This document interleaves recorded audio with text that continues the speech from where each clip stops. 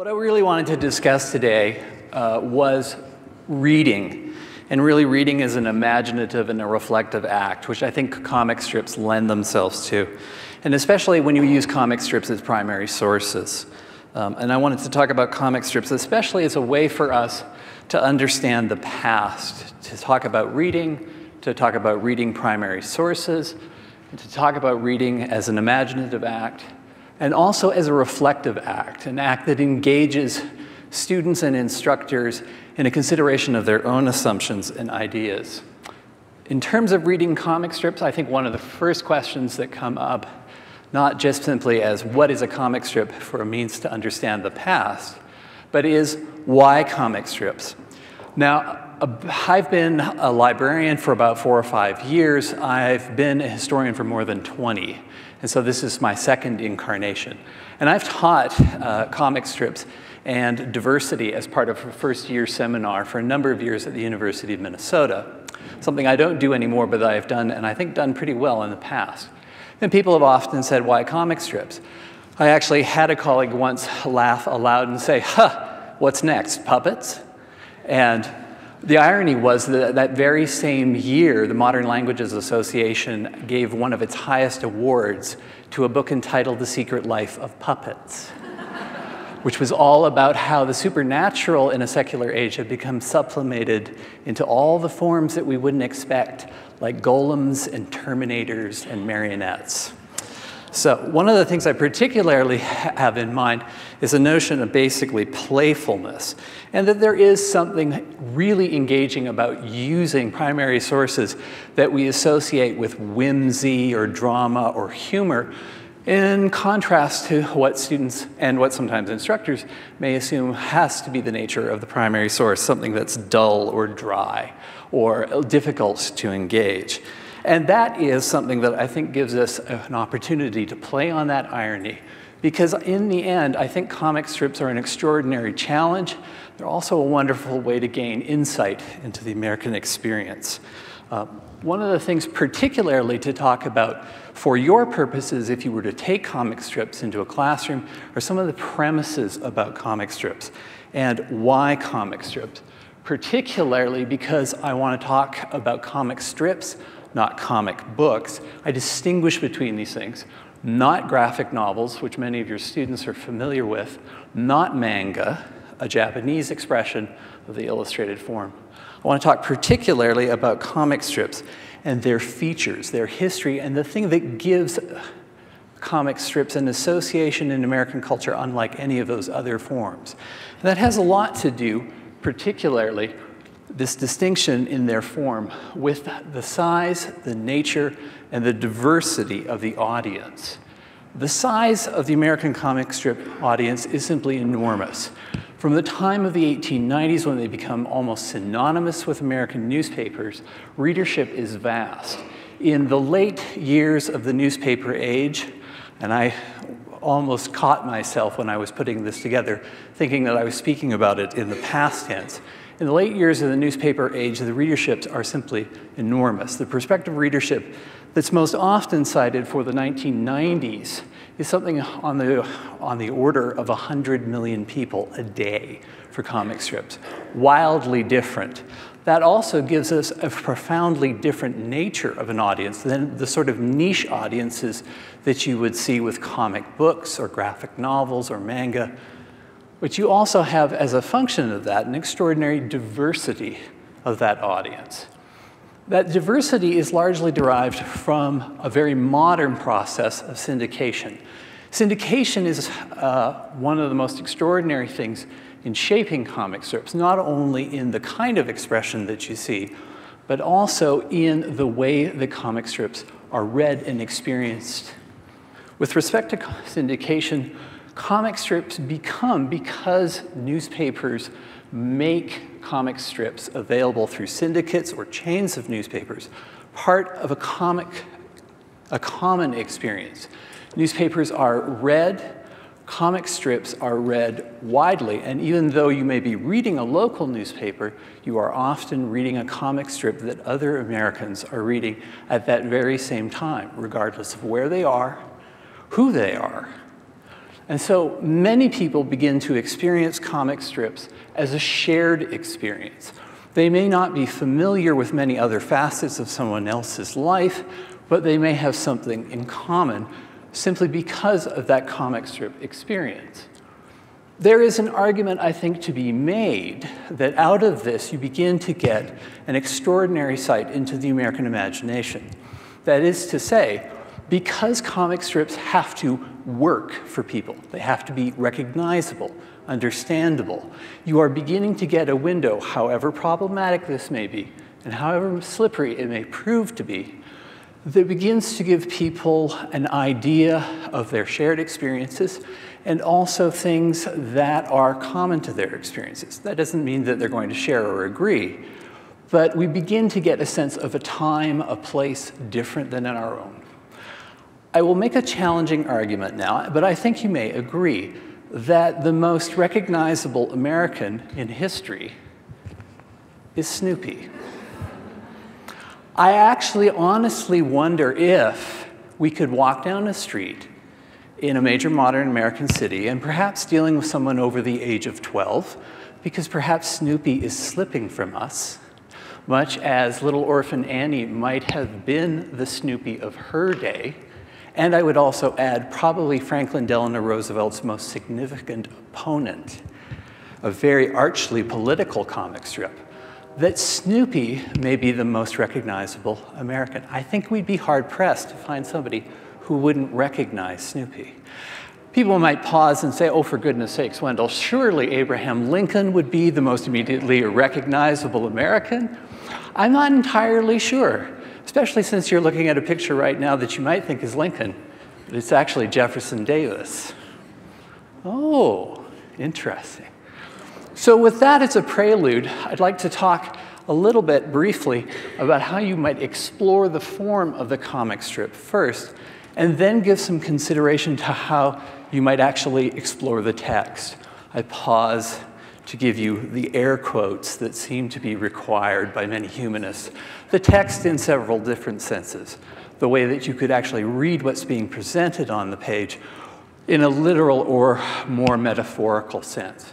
I think one of the most interesting things that I discovered over the course of time working with comic strips and working with first-year college students is that exploring the form, the actual way that comic strips work as a visual art, is actually the best way to prime the pump. It's a way to begin. Scott McCloud, himself a comic artist, has written one of the more extraordinary books about comics, which he subtitles The Invisible Art. In essence, what McCloud does is to make something that we take for granted and that is effectively invisible, visible. Those of you who are close enough have already started to laugh because you've read one of McCloud's many jokes. In the first panel, in this panel you can't even see my legs, yet you assume that they're there, even though they're not. This begins to really work on students. They begin to see how, as McCloud has observed, comic strips can appeal to all of your senses. You may not realize it, but of course you can smell comic strips. All you have to do is put an image of a garbage can with flies circling around it, and you know what you're going to experience. Or as McCloud says at one point, as his character explains something to you, can you hear me? Did you understand what I just said? Because if you did, check your ears. Nobody is speaking. So in essence, what McCloud does, and I think works nicely in a classroom, is that he makes visible what is invisible. And that's the same sort of thing that exploring this form as a primer helps you do to make explicit what is implicit in comic strips. All those sorts of things that are unexpected and surprising. This is, I think, the beginning of that experience of exploring a primary source that is at once an understanding of the information that it provides, but also the tension inside for the student and for the instructor. Just as exploring the form with McCloud becomes a way to understand how the psychology and experience of the reader is involved in making meaning from a few gestures from the artist, That very phrase, "I promise you," uttered if you begin to explore comic strips removed in time for your students, is what continues that experience. A little bit of alienation and a little bit of tension is evident in that observation. That's not funny. The crucial thing is, as a historian and as a student of the past, that's not funny to you. But then the question is, why? Now, maybe you're dealing with a comic strip where the joke is just bad, or you're dealing with a form that's just not intended to be humorous. In many instances, students come to comic strips assuming that they're going to be part of what's sometimes called the laugh-a-day genre, that is supposed to be a joke. Well, of course, as we know, if you begin to reflect for a moment, there are all sorts of different forms that the comic strip has taken. Drama, soap opera. It has had all sorts of different ways to express a human experience. So why something isn't funny at any given moment is a really challenging question, because what often you're dealing with is a sense of humor or a perspective or a set of ideas that are different than those of your students or your own. Or if that difference is not so vast, you can at least realize and recognize a distinction, a disparity. With that in mind, one of the more extraordinary things to do is to explore all sorts of themes with comic strips. I mean, one can really explore race, class, gender, and sexuality, and a host of other experiences in comic strips. I think there's a temptation sometimes to reach for the stereotype and its representation in comic strips. One of the most powerful things that I think a student ever observed in one of my classes, looking at early American comic strips from the beginning of the 20th century, was to say, you know, I honestly think the Irish, if we shaded them in, could be the same as the African Americans in these strips. Absolutely. In fact, historians have been exploring for about 30 years how the Irish became white, much to their fascination, the way that race and ethnicity has worked over time. And some of these things, I think, pop out at you almost immediately when you begin to see them for the first time. This is Mary Worth. Those of you who are familiar with Mary Worth, I ask you to imagine for a moment Mary Worth not as a woman of a certain age, but as a teenage boy. So how, possibly, could that teenage boy work as an observer and a giver of advice, welcome and often unwelcome? It would be a wholly different experience. It plays not only with expectation, but with understandings that we have. I have to say that earlier today, you were told that I'd be discussing all the sources, wonderful and amazing, available at the Denver Public Library. Friday and Saturday are my days off. I am off my leash today. And so what I'd like to do is tell you, of course, about sources that would be available at the library. These are sources that you would use for newspapers to be able to explore comic strips. Obviously, digitized newspapers are one source of comic strips. And in fact, Chronicling America, the site that Jill showed earlier for the Library of Congress's digitized newspapers, actually has a little sub-site that allows you to explore some comic strip sources on all those digitized papers. One of the things, though, that you will discover is that when you start looking for comic strips in digitized papers, the keyword searches don't sometimes work quite as well. So you may find yourself browsing through newspapers. An experience not altogether unlike what you would have with microfilm. And I really do think that microfilm affords you a great way to get into not only comic strips, but to explore large spans of time. One of the things that we all know, people who've been involved with newspaper digitization, is that much of it is focused on the period before 1923, because that's the material that's in the public domain. No such limitation with respect to microfilm. Plenty of possibilities. But then what about approaches?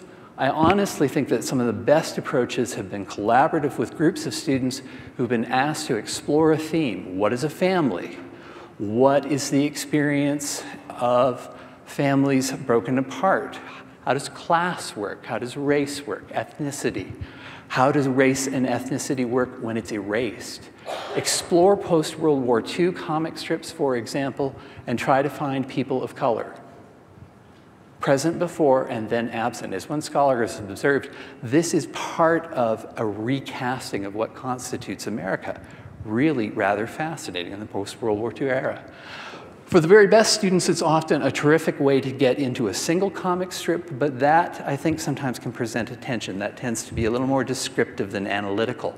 And then getting students to read comic strips or share their readings of comic strips together tends to give you a sense of the slipperiness of some of these things. Even as they have to, as I've said before, work for students, those comic strips invite them to recognize that they, as readers, will sometimes disagree. I end, as I began, with my favorite, Crazy Cat. And I realize for some of you this may be a little bit removed. This is actually a Sunday strip. And it's a Sunday that finds Crazy alone. Crazy says, well, here I are, all alone, nobody around but myself. It's terrible. The newspaper flops from the airplane, and Crazy discovers, why? Goodness, there's me in this newspaper. Crazy's looking at comic strips. And likewise, Ignatz, gee whizzle. Ignatz the mouse approaches. Certainly, fool, why not? But Ignatz, darling, here I are here, and here you is here too. Of course, responds Ignatz. But if I are here and you is here, how come I are in the paper, you also? Answer me that. To which Ignatz replies, because, fool, how could it be aught? Were it not thus, you answer me that. And to carry out their perennial struggle, Crazy looks closer and says, whee, look, here is also a brick. Give a look, Ignatz. As all my lives live, Ignatz, it's a brick. And bless my soft cerulean eye, says Ignatz, here is also a brick. And what do you think? What do you think? You are on the urge of tossing it upon my noodle. I am indeed. Ooh, here comes Officer Pup, the third in this love triangle, by the way. Here comes Officer Pup. Yes, I hear he comes for a fact. Ooh, he's saying something at you. It seems to be something in utter ruffishness and utter uncouthish language. And suddenly the paper is snatched away. Give me back my paper. Well, here I are, all alone with nobody around but myself. But here we all are, reading and understanding comic strips.